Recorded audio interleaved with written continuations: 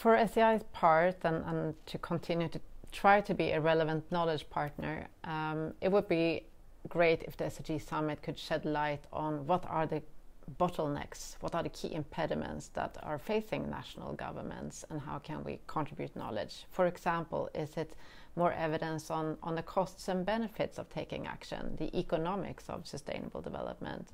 Or is it how we overcome difficult goal conflicts? We tend to highlight a lot of synergies, but there are also goal conflicts. So how can we support governments deal with those in a systematic, science-based and responsible way?